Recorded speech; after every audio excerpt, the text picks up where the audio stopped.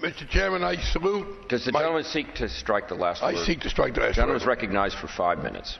Actually, Mr. Chairman, if I could, I would strike many of the words we've heard today. I first want to acknowledge the leadership of my colleague from California. He has a characteristic that is all too rare in politics, an intellectual consistency. We have people who, on the one hand, talk about freedom and individual liberty and respect for states' rights, but when it comes up against some pet project of theirs, all that goes out the window. Let's be very clear. This is not a case of people advocating that other people smoke marijuana. It is, for me, an advocacy that we allow people some degree of free choice.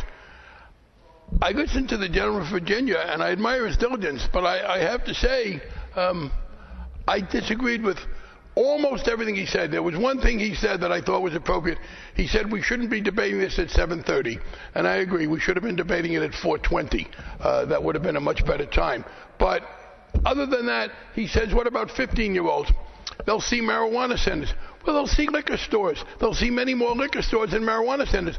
The notion that because something is inappropriate for a teenager or a child, adults should not be allowed to use it is mindlessness.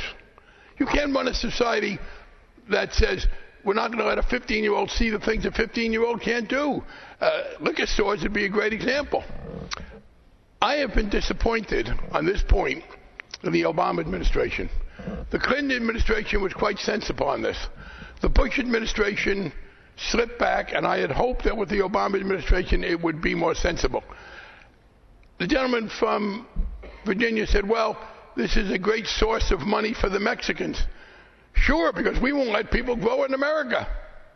To the extent that people are buying medical marijuana from Mexican drug cartels, I think a somewhat lordly overdone thing with regard to this, that's because we have had people refusing to allow them to grow it here in America for that use.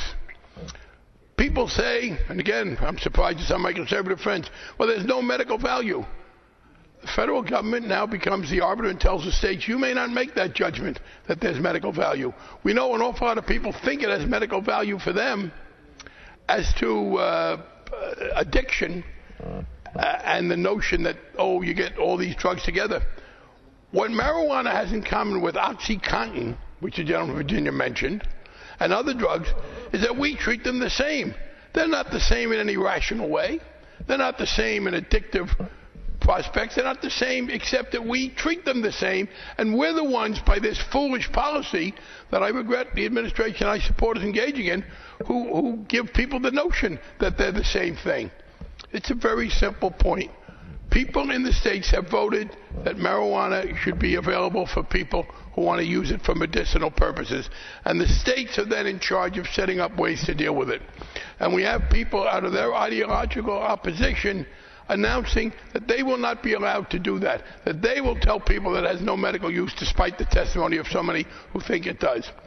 This, again, is a form that I thought we learned didn't work, and it's prohibition of the worst sort. And, by the way, it is going to lead to very ineffective law enforcement because we are a free country. You cannot impose in a free society like ours a regime of law enforcement that the public rejects without a great deal of repression. State by state by state, the people of the state have voted to allow this. So when we send the federal agents in to disregard what the state did, to disregard state law, of course you're going to engender resistance. Of course you're going to engender people going around. I have to say, and I would just close by saying, as I listen to this debate, I think tonight C-SPAN has merged with the Turner Movie Classics, because Reefer Madness, that great movie from the 30s, appears to be being shown on both channels. This notion that because 15-year-olds are watching us talk about how people who are ill and in pain should be allowed with the vote of the state to get marijuana prescribed by a doctor, and that's going to lead a 15-year-old to go out and do it, makes no logical sense. And as I said, if you're worried about what 15-year-olds can see, they can see X-rated movies that are being advertised. They can see cigarettes being sold widely. They can see alcohol. They can see all manner of things that we don't want them to do. This is a very sensible amendment. No one has shown, let me say finally, and you know the DEA, they want to do this. I have not seen the evidence that says that medical marijuana has led to any problem. I haven't seen it linked to crime. I haven't seen it linked to anything negative.